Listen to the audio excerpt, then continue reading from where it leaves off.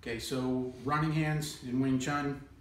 So the guy doing the motions with this, with the log and the shifting, this is what I think the drill was for. So running hand means I'm running around the guard and I can hit, or this is bridge contact, or if I don't want, I could obviously do stuff like this, but that's not what that drill was for. So if you run and you pull, you're pulling him into that strike. So he's smart and he released the energy at his shoulder. Don't release your energy, just pull forward. So that's what's gonna happen to most people. He disengaged that, which is intelligent actually. So on the run here, if I pull him into the strike, I believe that's what the guy's practicing. Run, pull, and then he shifts into this hit.